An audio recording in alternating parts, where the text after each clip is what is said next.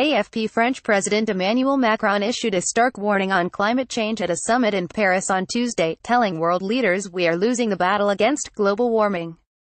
The U.S. was conspicuous by its absence from the summit. French President Emmanuel Macron issued a stark warning on climate change at a summit in Paris on Tuesday, telling world leaders we are losing the battle against global warming. We're not moving fast enough, that's the problem, Macron told the One Planet summit called to boost the 2015 Paris Climate Accord, which U.S. President Donald Trump has renounced.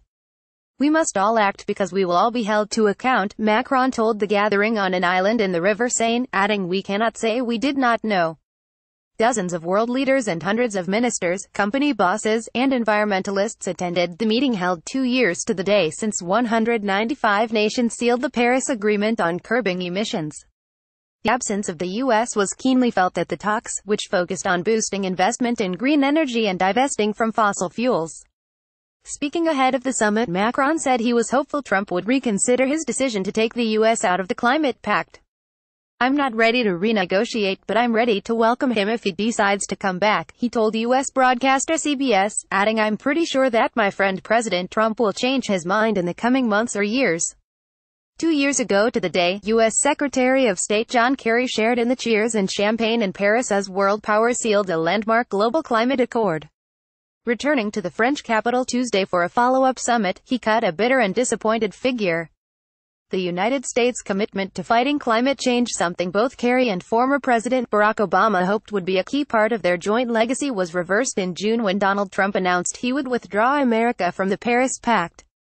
The lack of American leadership in tackling what Obama had termed an existential threat was plain to see at the One Planet summit in the French capital Tuesday, where more than 50 world leaders and dozens of ministers met for talks.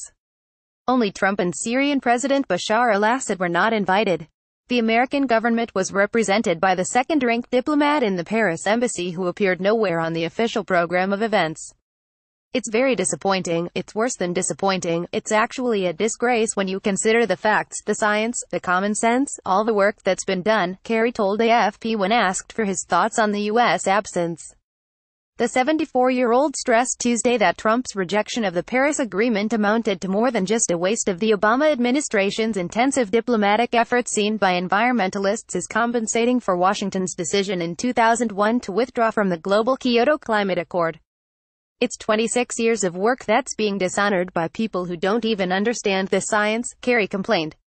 Pending a radical U-turn, a high-profile delegation of American entrepreneurs, city leaders, and campaigners underlined in Paris that they were the only hope for the U.S. meeting its target of cutting greenhouse gas emissions by at least 26% from 2005 levels by 2025. We can't wait for the White House to wake up. We in America are operating from the grassroots, California Governor Jerry Brown, who has become a leading advocate for emission-cutting efforts, told the panel discussion.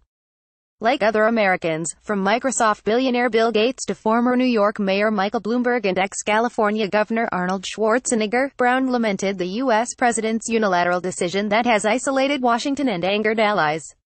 We have a climate denier in the White House who says climate change is a hoax, Brown said.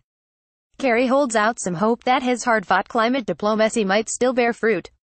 Asked whether the U.S. could still meet its emissions curbing target, he replied, I think it's possible, yes.